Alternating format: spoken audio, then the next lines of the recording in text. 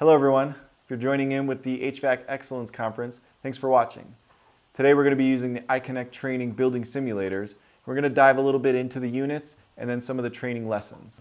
Hello everyone. Thanks for joining. Today we're going to be working with the BL01 training simulator. We're going to be working on Lab 3 using the Sedona Application Editor.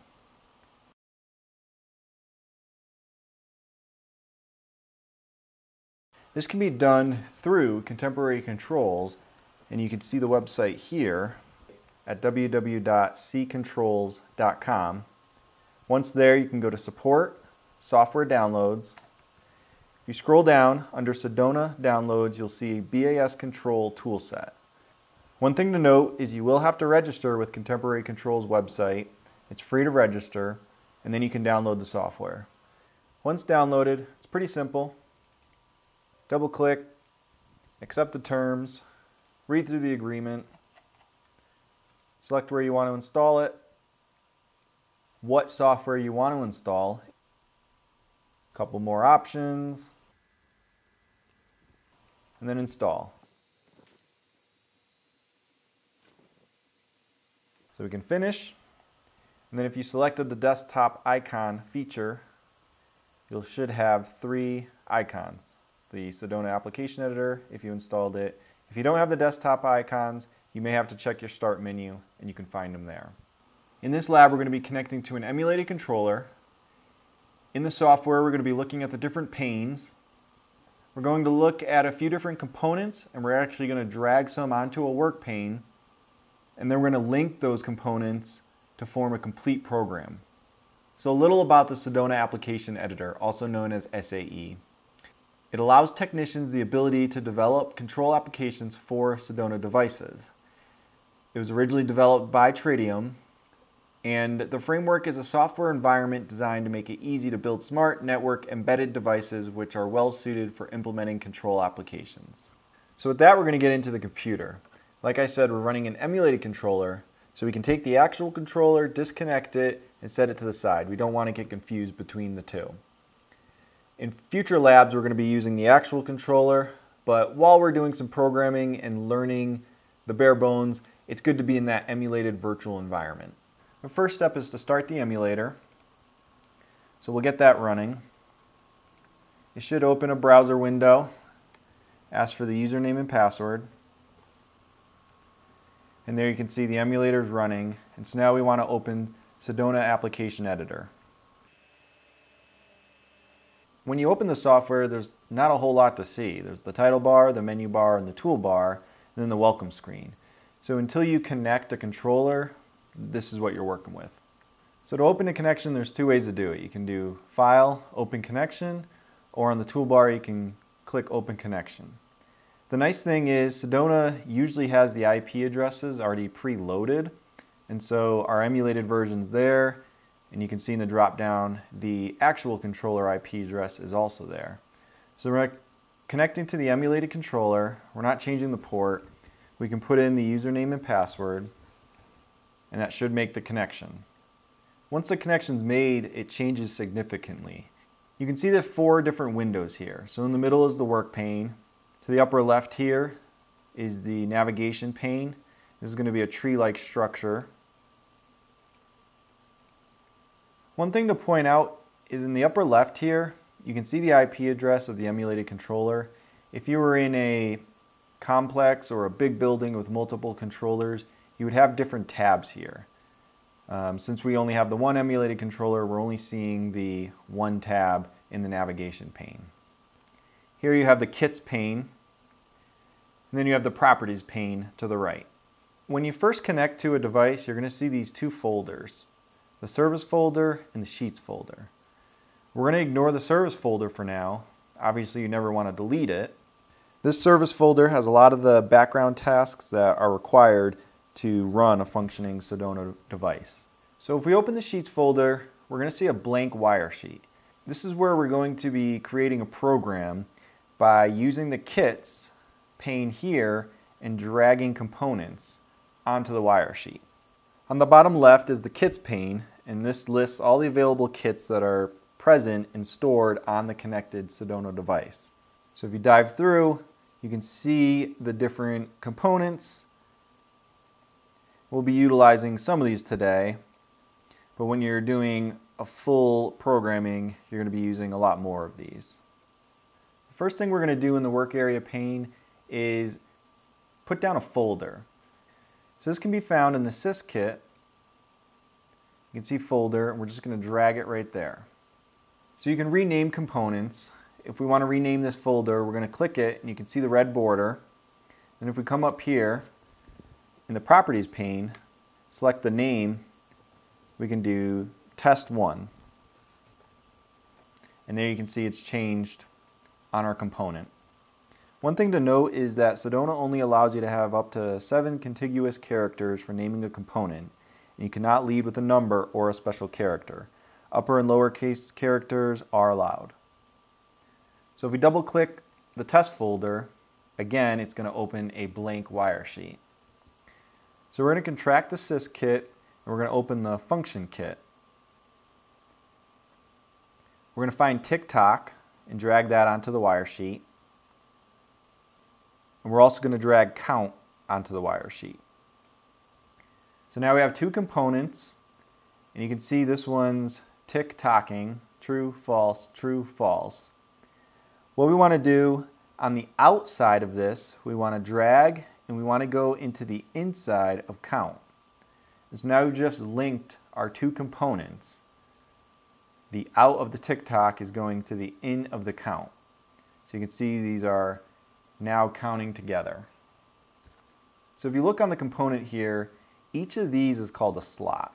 So we've linked the out slot to the in slot of count. We're going to contract the function kit, and we're going to open the types kit. We're going to find constant Boolean. We're going to drag that onto the Wiresheet. If you notice here, in the kits pane, it's labeled const bool, but since we can only use 7 characters, it automatically renamed it on the Wiresheet. So now we're going to link the out slot to the enable slot of count. And so you would think that this would start counting now because we've just enabled it. The problem is the enable is still labeled as false. So we're going to have to change that to true. So to do that with this program, we're going to select all 3 of these components. On our properties pane, under constant Boolean, we're going to go to the out, and we're going to select that and change it to true. Now when we click out of there, you can see the count is going to start counting. Every tick or every tock is going to be a count. So there you go, we've created our first program. It's a very simple one. We are just counting ticks and tocks, but it gives you the idea that we're linking slots together. We're linking components together. So the out slot of TikTok is going to the in slot of count. Usually the out slot is on the right side and it's going into the left side of the in slot. So now if we go to our navigation pane and we go down in the tree and we open up test, you're going to see the 3 components show up in the navigation pane. So one thing to note is the asterisk here. This means that a change has been made to the program but has not been saved onto the Sedona device. So that's key. You always want to save your work. So one thing to note is that when you're developing an application, you are developing it on a live controller where you can instantaneously see the results.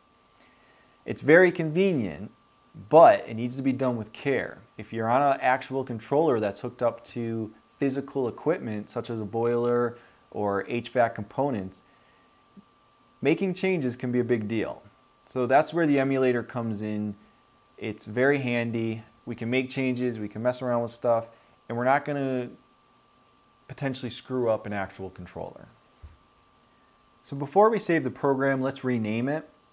So we're going to do that by going to Tools, App Configuration. Let's change device name to My Device. The app name to My First App. The scan period, 200 milliseconds. We're just going to leave that as is. Essentially, 200 milliseconds means that a logic is solved 5 times a second. So let's apply that. You can see the changes here, app, my device, and then over here you can see my first app. The other way you can see the changes is if you go to the navigation pane and click on the app, and here you can see device name, my device, app name, my first app, and then the scan period in the property pane over here. So now we want to save to the controller. Again, there's two ways to do this. On the toolbar, save to controller with the lightning bolt looking icon, or you can go File, Save to Controller. Success, the app was saved successfully, and now you can see the asterisk disappeared that was next to the app folder here. The other thing you can do with an emulated controller is you can save to the PC. So you see this monitor with the down button, save to PC. You can name this My First App. And then it's saved to the PC successfully. Now let's do a quick test. If we drag the cursor and highlight all these, and then click delete, now we have a blank Wiresheet. If we were to close the controller and reopen, our program would still be there because we haven't saved it, right?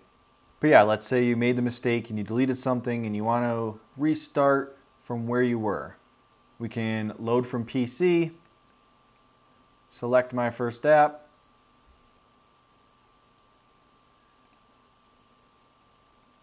once it loads, our program should be back in place.